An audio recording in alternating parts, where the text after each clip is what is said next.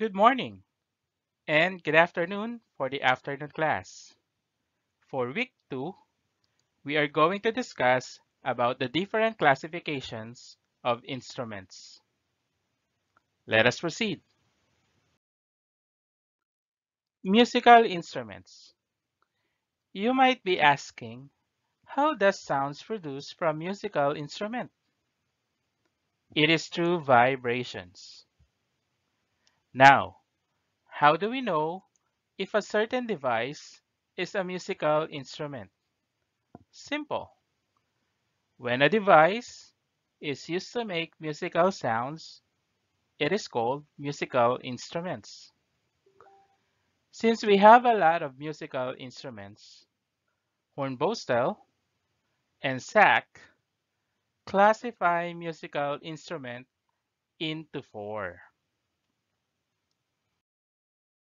The first classification of instrument is aerophone. As you can see on the picture, we have flute and harmonica. Aerophone are the instruments that produce sound primarily by causing a body of air to vibrate. Simple, you, you need to blow air to this instrument for you to hear the sounds. Now, aside from flute and harmonica, can you name some? Very good. Trumpet is also an aerophone. Another classification of instruments is chordophone.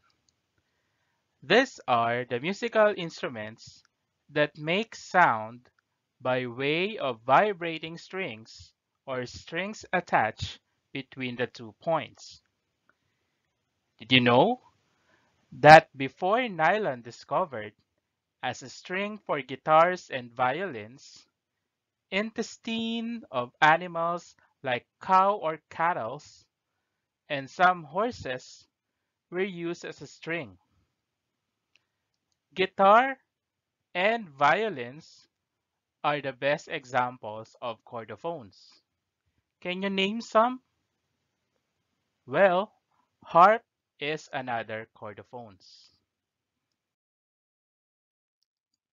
Idiophone is another classification of instruments in which vibrations came from the instruments itself, like cymbals and xylophones. The sounds came from the body of cymbals as well as the xylophones. Can you name some idiophones? Very good. Maracas is also an example of idiophones. The fourth classification of instruments are the drums, or basically known as membranophones. The vibrating elements of these instruments are the membrane, usually synthetic plastics, or organic like animal skins. Like the drums, some of the drums are made of plastics and some are made from the animal skins. That's all for music for week 2. Thank you.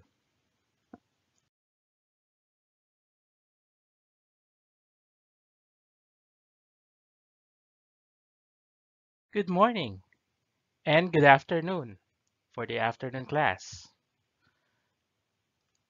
For week 2 in arts, we are going to discuss about the arts and crafts of Southeast Asia. Let us begin.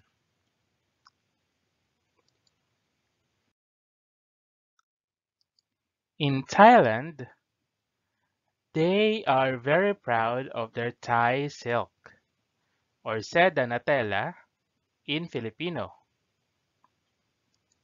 Silk are textile made of cocoons of silkworms.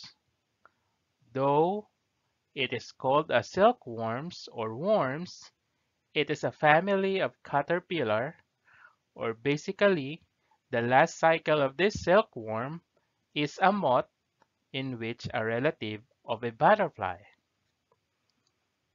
It is mainly produced in Korat, which is the center of the silk industry in Thailand. To maintain a good quality of silk, they feed the silkworm of mulberry leaves only. These are the example of silk textile made from Thailand.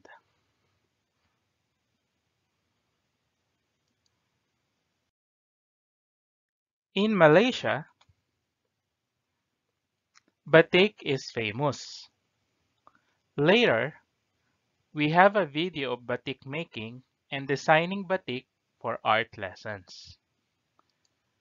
The term batik is an Indonesian Malay word believed to be related to the Malay word titik, which means point, dot, or drop.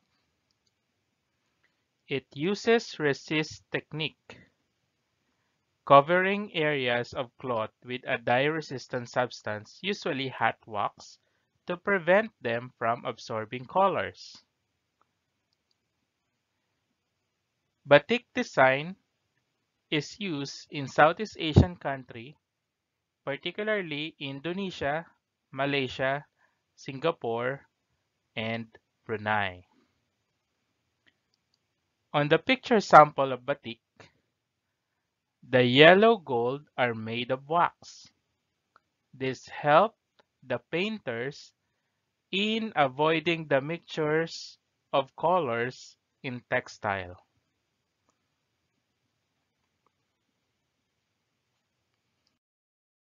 For batik design, we have two main types of batik. The first one is hand-painted. In hand-painted, it uses the canting or a small copper container in which the hot wax are being poured. Imagine like a marker or a ballpen that has a different tip depending on the design.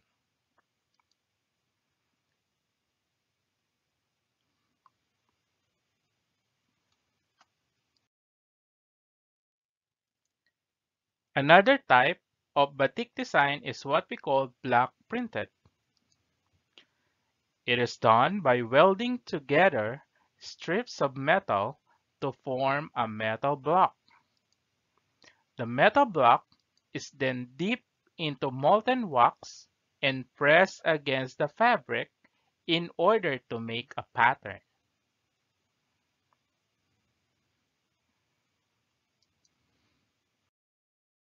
Now, let us watch a video on how das batik is being made. This video is made by Mark Murphy.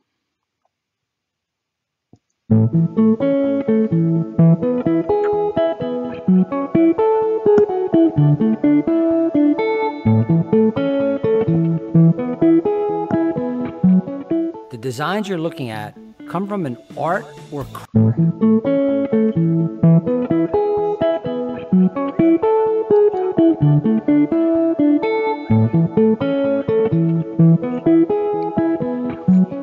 The designs you're looking at come from an art or craft known as batik. It's been around for centuries and originated in Java, Indonesia. Batik has been part of an ancient tradition that you can now see at work here in this factory that was established in 1973. I love going behind the scenes to see how that finished product actually gets created. And we're going to do just that. See these different blocks? These are actual designs. And those designs are applied to typically two types of fabric, either silk or cotton. What this gentleman's doing is he's taking one of those designs, he's dipping it in hot paraffin wax, and he's stamping the cloth. Underneath here, the reason this table is spongy is because they put a sponge underneath that absorbs cool water that allows the paraffin wax to set up immediately and harden. What you get is something like this prior to the next process, and as you can see, this is wax. there's no color to the fabric yet because it has yet to be painted. Now that's not the only way you can do this. You can use the block, and that's the cheaper version, or you can do a hand painting. And what this lady did is she designed and hand drew these elements, and now she's using that little tool to apply the paraffin wax to the design. The reason they do that is so that the colors that are then applied next don't bleed into the various areas. You'll see that effect here in this next step. Notice how the paraffin keeps everything separated. And this is a very detailed process by which this person's going to hand paint this entire design. As you come down to the next spot here, you'll start to get an idea of what the finished product is going to look like. The finished product still has the wax on it, and the color has been painted, but it hasn't been set up, meaning it's not color fast yet.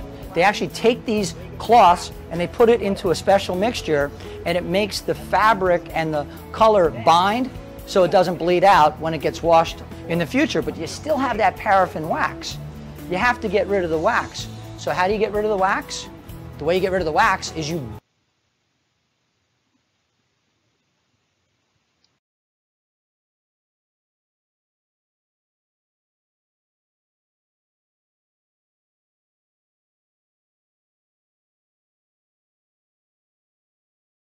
On this video, it will show us on how to use batik technique design on art making.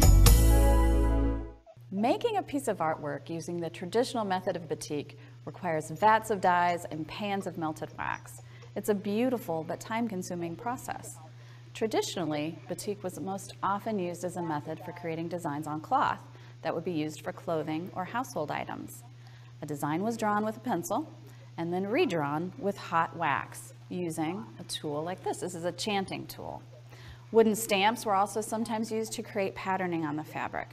Then the fabric was dipped into various vats of dye to produce an intricate and beautifully patterned cloth.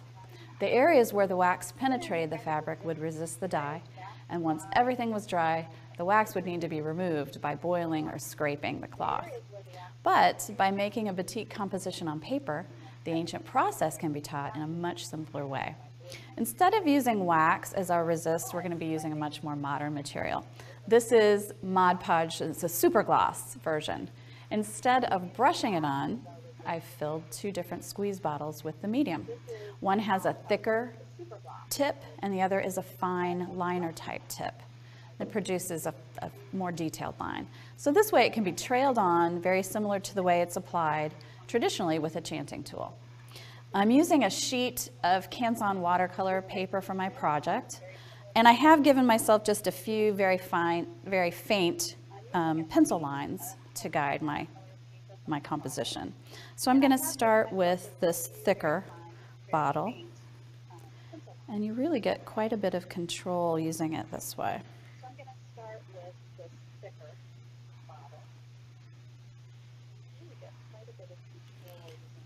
And then if you would like to go in with the thinner line, you can just add a lot of detail this way.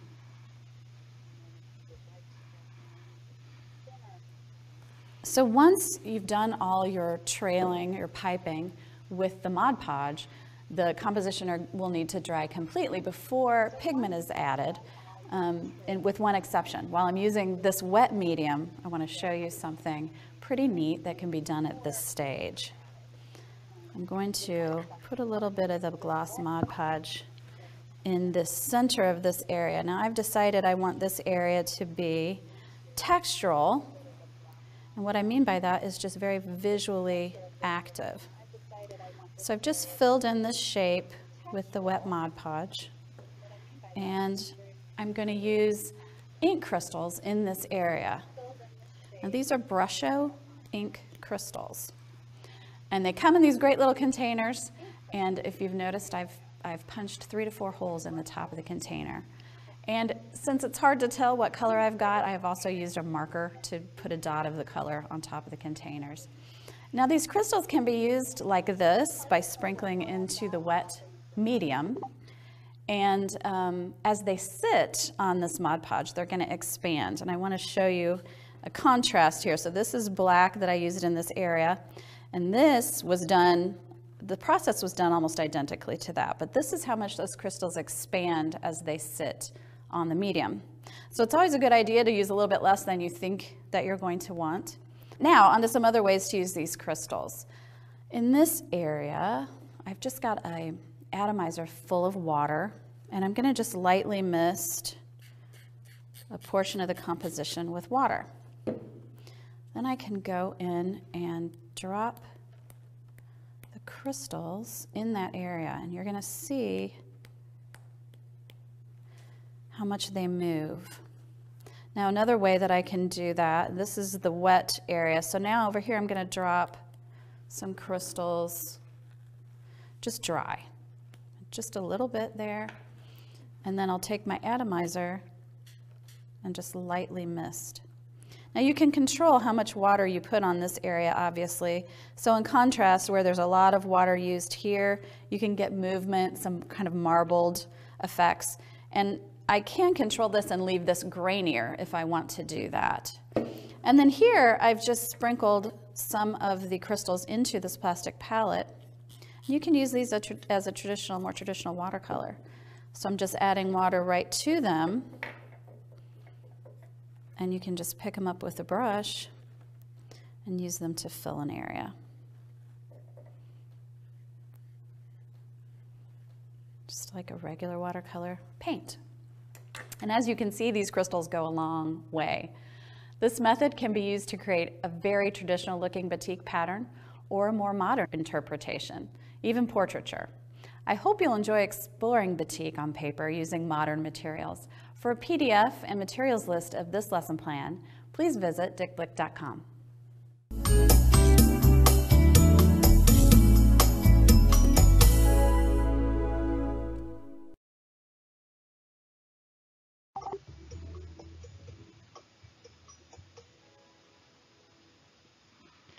Please do note of the materials being used, because somehow we are going to do the same on our art lessons.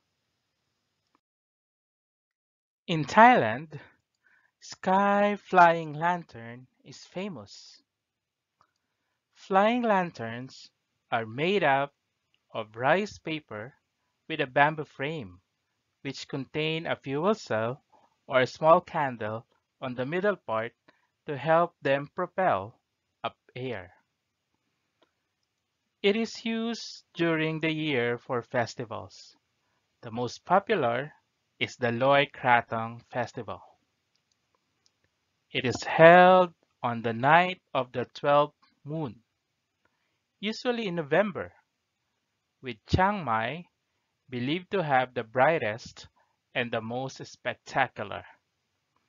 Since it is based on the 12th moon, it doesn't have a fixed or same date year after year. They usually do it near the river and sea. Why? Just to make sure to prevent accident, because this sky flying lantern is a fire hazard that can burn house or make a short circuit in electric cable lines. Another Southeast Asian country is Cambodia, in which their craft is what we call sa paper. They make paper by hand in the wider region for over 700 years, using the bark of the local sa or mulberry tree. Traditionally, sa paper was used for calligraphy and for making festive temple decorations, umbrellas, fans, and kites. The one that you see on the picture are true or real leaves and flowers. Yes, you heard me correctly. The leaves that you see are real, and the flowers are real flowers. Now, Let's go to Indonesia. Wayang Kulit is a shadow puppet theater of Indonesia. Wayang means to show or perform, and kulit means skin. A traditional gamelan orchestra or accompany the storytelling.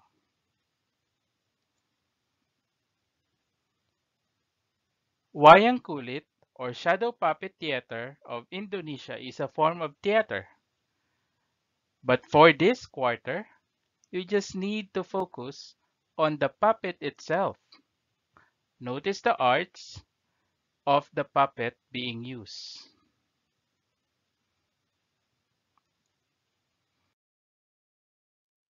In Malaysia, their kite, yes, kite or saranggola in Filipino, is very famous and level up. That is why they called it Wow Kite. It is a uniquely designed Malaysian kite. Its wings are similar to an Arabic letter pronounced wow. Pasir Gudang International Kite Festival is a festival that features different colorful wow kite. Let's see the picture. Notice the arts of their kite, the design. It's very beautiful. That's all for today. Thank you and God bless.